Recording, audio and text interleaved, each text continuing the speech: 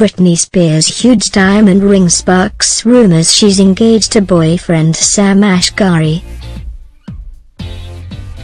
Is a congratulations in order for Britney Spears?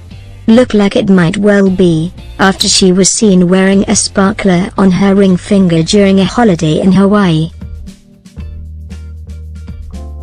The singer was spotted wearing what looked suspiciously like an engagement ring on Wednesday 10 January whilst vacationing with her family.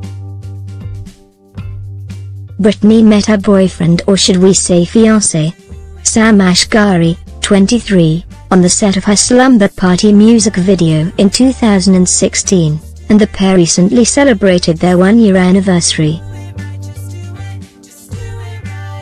The 36-year-old hit the beach to top up the tan, but that diamond on her ring finger was all that anyone could see. Seriously so shiny.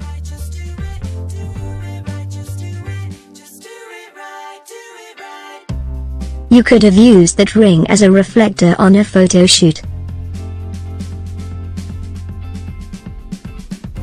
If the rumors are true, this will be Britney's third wedding. She has been married twice before, to Jason Allen Alexander, whose marriage was famously annulled after 55 hours, and to Kevin Federline for 3 years. Sam didn't join Britney on the trip with her two boys Sean, 12, and Jaden, 11, as she enjoyed some much-needed R&R to celebrate the end of her hugely successful Las Vegas residency, but it seems he definitely gave her something to remember him by. She shared a selection of happy snaps from her hubbubs to Instagram, telling her 56.5 million Twitter followers, "Me and my boys enjoying the warm weather." More, showbiz. Her getaway comes after she wrapped the grueling 4-year residency at Planet Hollywood that saw her land back on the map as a key player in the music industry.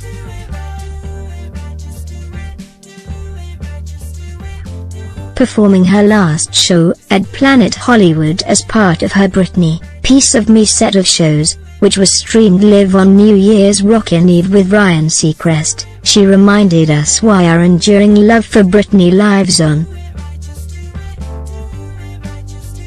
The shows took in more than $100 million, £73.6 million, during its run that began in 2013.